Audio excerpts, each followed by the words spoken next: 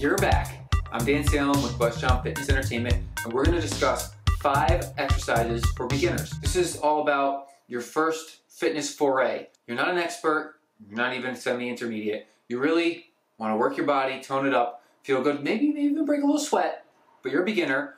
Which 5 exercises are the best?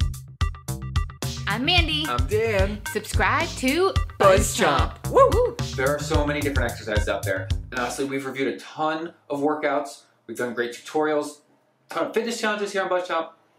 But honestly, all of them, right? We have a slew of exercises to pick from. But these 5 hone in on all of your muscle groups, so this will give you a top to bottom feel. And it's really about balance and core. Because if you're new to fitness, you're going to be using your core a lot for stability. You're going to be using your core a lot to hold your body in place. You don't want to use the wrong muscles because you'll pull something, but every time you use your core is a right time. Core is great for stability no matter what the exercise is. I will detail my 5 exercises and then go into a little bit more info on how you can put them together as a workout circuit if you so choose. There's 5 of them. I recommend 10 sets each, once or twice through, because you're a beginner. But we'll get to that afterwards. First and foremost, the plank. Now I know you're saying everyone says plank, blah, blah, blah. But you got to do the right plank for you. If you're strong enough, do a regular traditional plank. It stabilizes your core, it works your arms, it works your legs, it works your back and your shoulders.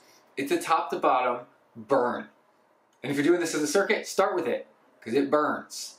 And it'll light your body on fire, and it'll really get your muscle juices flowing. If you need to, do a forearm plank. It's a little bit easier. It's dispersing the weight more across your forearms. You're still working all the same muscles, but you can hold it a little bit longer. I like them both.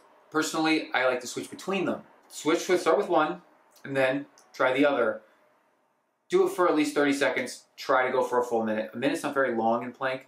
After plank comes leg extensions. This is all about the core, yet it's unique in the fact that it does work the legs a little bit because you're kicking the legs out.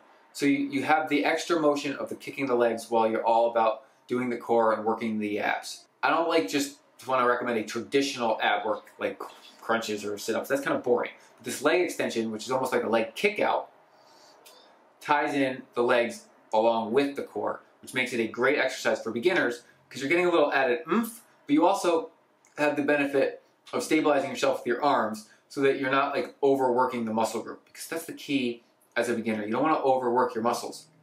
You want to ease into it and get the burn, but you want to be able to learn your limit. Next are punches. Now punches are very, very strength building, but also mentally tough. It's easy to just punch the air, but you want to do it slowly and deliberately so you really feel your full arm. This is a full arm and shoulder workout if you do it properly. So really thrust forward completely with a full extension and take your time so that you can get a rhythm and a beat, but you're not just half-heartedly punching and you're not weakly punching. You need to give it your all. You're not punching at anything but the air. You'll also need core stability to hold your body in place. I recommend starting with 1 foot forward and then switching halfway through so you can kind of feel how that feels for your body. It gives you a different body rhythm, a bit of body stance. It also switches up how you disperse your weight and so which muscles you're using a little bit more than others. But punches are great for your entire arm. And if you do a set of 50, you're really going to feel it. 10 will feel easy, but if you do it enough, it's not going to feel so easy anymore. Squat jumps are next. This combines a squat with a jump, so it's just like it sounds. Squats are great, you know it. Legs, core, all the legs and the core. But adding the jump in is really about finding your center of balance, your stability, and it's a little extra oomph core, plus a tad bit of cardio, which is why I like it. And you need to really focus so that you jump up and come back down and then smooth into the squat. So you don't want to over rush it. You want to take your time, but really get that jump in and feel it, and you'll work those muscles a little bit extra. That's what the squat jump is. It's like a little bit extra on top of the squat, and that's what all of these exercises are, adding a little bit extra to something you probably already know, which is why they are 5 great exercises for beginners to combine into a circuit. We end with jumping jacks. This is the most traditional exercise of all, but it's one of my favorites because yes, there's the cardio, but there's arms and there's legs and there's core. and you don't even know it until like the next day. If you do a set of 100 jumping jacks the next day, you feel it in your arms and your shoulders and your legs, and you're like, what the heck did I do? Oh, I did jumping jacks. So this is a nice place to transition into the circuit aspect of this, because combining these 5 exercises into a circuit will give you a full body sweat, probably 10-15 minutes. It's not long, it's a home workout, no equipment required. I like to start with plank and then with jumping jacks. Do it in the order I said. You're gonna go basically core, legs, arms, legs, cardio. It's nice because you're switching. It's not like back-to-back same muscles. All of these work the core. All of them have a little cardio element. But you're gonna get the legs and the arms, and it's a full body. Try to do 2 rounds, 10 reps per exercise. For the plank, I said a minute plank each round. I didn't hold it quite that long for the demo purposes. Hold it for a minute.